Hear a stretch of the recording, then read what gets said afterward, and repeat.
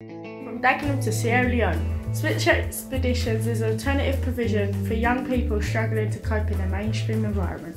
At Switch we have been studying English, Maths and ICT, and also through outdoor expeditions-based learning we have gained independence and life skills.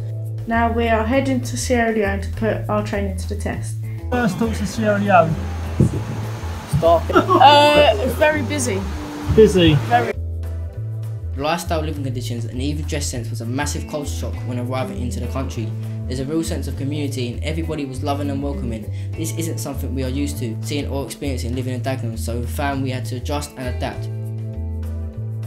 Everyday life for me in Dagenham consists of being lazy, playing computer games and listening to music. My parents do a lot for me in terms of cooking and cleaning in the home. Visiting Sierra Leone, I noticed how independent all the young people are. Waking up so early around 5 AM to fetch water and clean the house. Go to school, then return home, clean the house again, prepare dinner and do laundry. We got involved and became part of the community by digging trenches and teaching in the local schools and nurseries.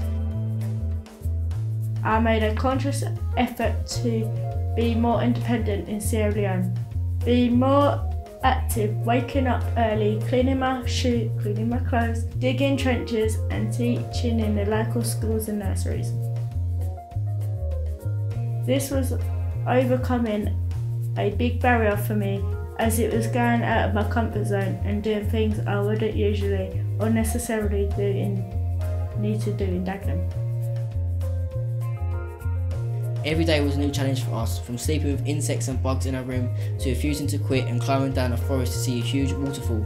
Part of the expedition we visited a remote village called Ponderoo. The raw basic living conditions and lifestyle was a real eye-opener and made us realise how much we take for granted in Dagenham in our homes and everyday life.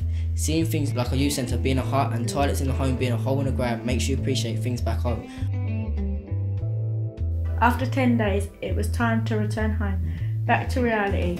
But taking with us the memories and life-changing experience. But embed a new sense of purpose and motivation into my everyday life.